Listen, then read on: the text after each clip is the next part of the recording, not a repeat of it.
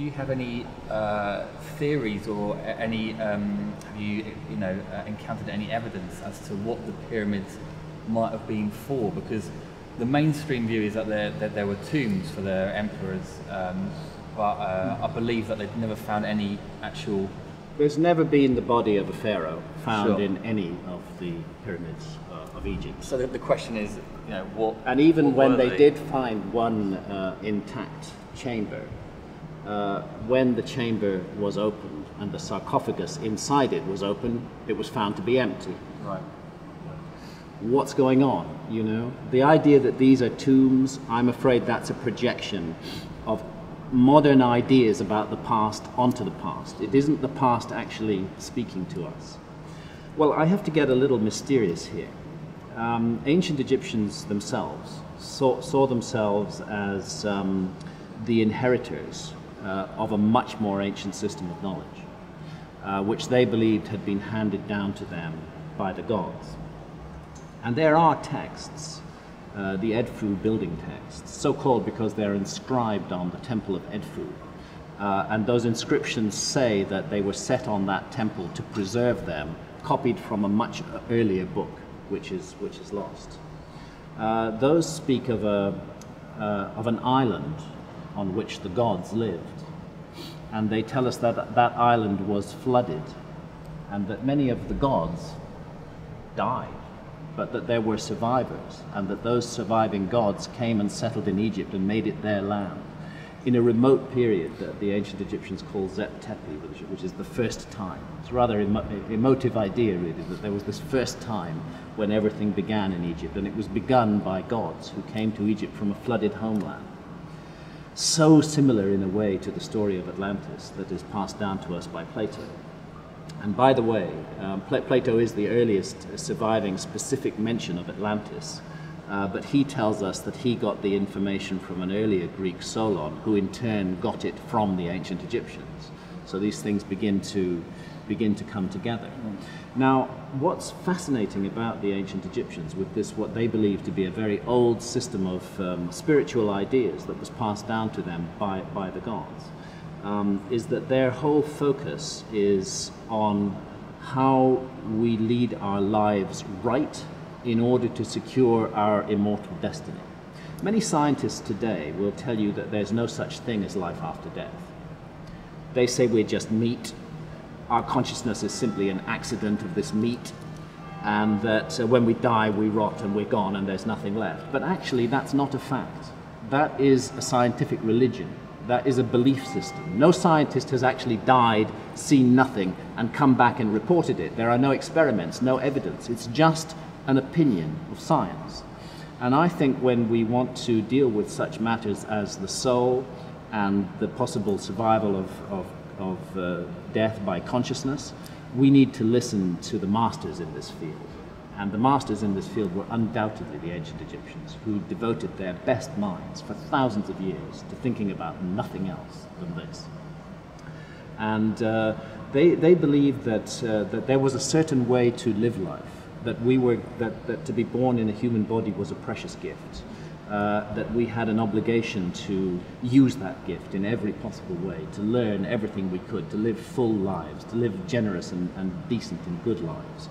And part of this system, I believe, were the pyramids, and the Great Pyramid of Egypt specifically.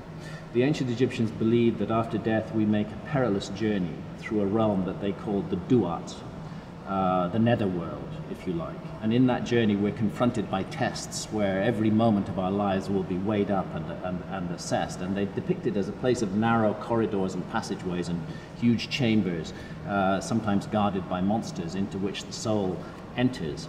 And when you look at those depictions, you find that the Great Pyramid is a three-dimensional model of this afterlife realm. Could it have been a place of preparation for the afterlife journey, which our scientists in their ignorance dismiss? But hey, what do they know? Let's listen to the people who really knew about this, and they regarded it as supremely important to be prepared for that journey, because they said when we die it doesn't all stop. We do go on, and we'll be tested. We will be tested, and we'd better be ready. for that test. So one thing I believe that the Great Pyramid was part of a science of immortality, if you like. I think it's more than that. It's also, oddly, a scale model of the northern hemisphere of the Earth. Of course, we're used to the Earth as a sphere, which indeed it is, and the Great Pyramid is, not a sphere, it's a pyramid. But here's the mysterious thing. If you measure the base perimeter of the Great Pyramid, in other words, if you go right round the base of it and measure it, and multiply the result you get by a very specific number, which is 43,200, you get exactly the equatorial circumference of the Earth. And if you take the height of the Great Pyramid and multiply it by exactly the same number, 43,200, you get the polar radius of the Earth. So the dimensions of the Earth were encoded in this fabulously ancient and mysterious monument. We don't know when, and we don't know by who,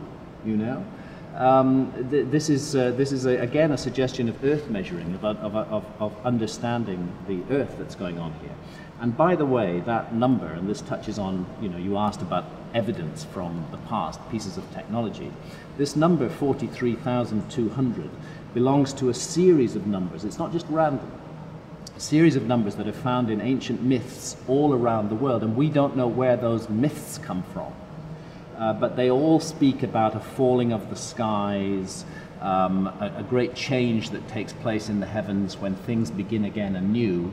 And it's coming to be understood that what these myths are about is an astronomical phenomenon very hard to observe called the precession of the equinoxes, which changes the sign of the zodiac against the background of which the sun rises very, very slowly down the ages. Everybody's heard the song, "We live in the dawning of the age of Aquarius." It's actually related to that process because the sun has been rising on the spring equinox in Pisces, the fish, for the last 2,000 years, but it's in the process of moving into the next sign, Aquarius, and this is caused by a wobble on the axis of the Earth.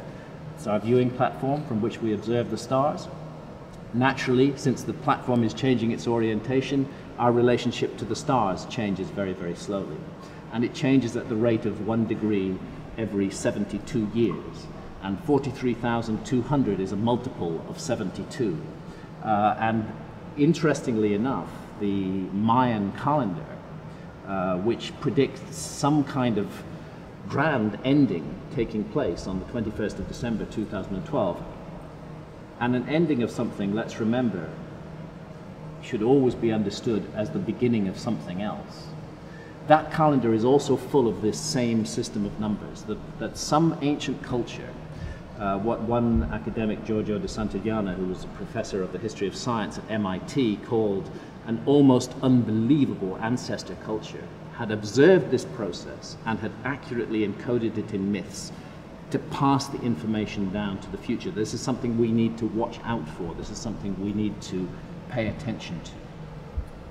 Yeah, I guess, have you got a question? Well, I just wanted to mention, when you were talking then about the way the Egyptians regarded their gods as having come to them and passed on information. I mean, is there a feeling that these gods that a lot of the cultures talk about, rather than being, sort of mythical beings, could have actually just been some people of a more advanced technological stage that just came to them and handed on some secrets? That's my view. I don't insist that my take on the past is correct.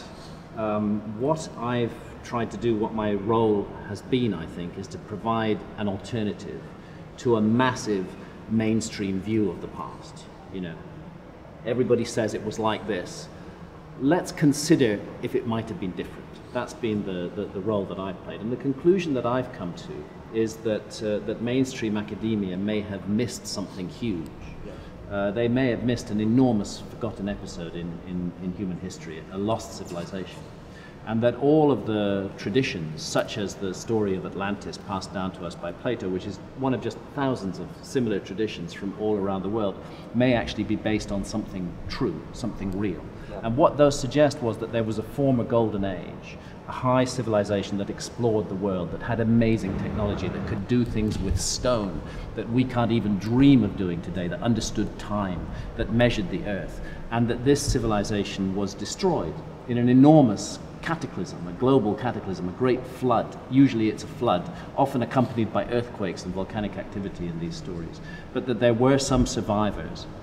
And those survivors settled in certain nodal points around the world, one of which was Giza in Egypt, but I believe Peru, the Andes, were also another place where survivors of this lost civilization settled, perhaps also Mexico, and encountering the primitive peoples who lived there, they then began to spread their knowledge to them. And so the suggestion is that these are who the gods were. Yeah. They were the survivors of a lost civilization. That's just my theory. Yeah. I've tried to present evidence to show that it might be the case, because there's a whole lot that the mainstream academics are missing. Is there not some accounts of some of the people of South America actually describing when they were first sort of met, when they were asked if they built the structures, they said, "Oh no, we didn't build them." Yeah. Is this right, like that? This is the case. This is the case very, very much so. When the Spanish first came to Peru, the Incas didn't really claim to have built all of the stuff that later historians have given to the Incas. Yeah. You know, there's the astonishing walls at Sacsayhuaman above Cusco. Which just is like a huge jigsaw puzzle of gigantic blocks of stone, 50, 60 tons. You stand above them, underneath them, they just tower above you. They're absolutely enormous. They're fitted together incredibly precisely. And then up on top of them are some other structures of much smaller bits of stone. Those smaller structures are the ones I believe the Incas built. Yeah. The much larger structures the Incas inherited from an earlier civilization that knew how to do stuff that the Incas didn't know how to do. Yeah, there are endless accounts like that. And I think the story in Giza is very similar, that there are very ancient structures on the Giza plateau and more recent structures that were built in historical times. And the mistake of academia has been to hand the whole lot to, to the more recent civilization and to forget about the older origins, which, the Egyptians themselves always were very clear about. They said their civilization was a legacy, not a development. Right, yeah, absolutely. Now, I was going to mention there about the cargo cults, which I guess a lot of people might not be aware of. Well, I suppose you could probably describe this better than I can. Well, yes. I mean, the notion that there have been—it's not a notion; it's within living memory. When our high-tech culture has made contact with uncontacted peoples on islands or in jungles, that actually there has been a tendency for our culture to be worshipped as gods initially.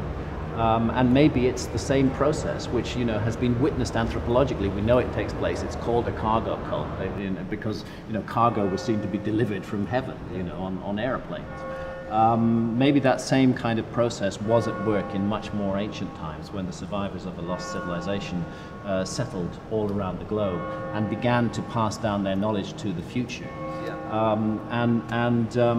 Interestingly, in that passage down of knowledge to the future is the notion that life on Earth may not be all that safe, that there are dangers that we should be aware of, and that these dangers are both physical and spiritual.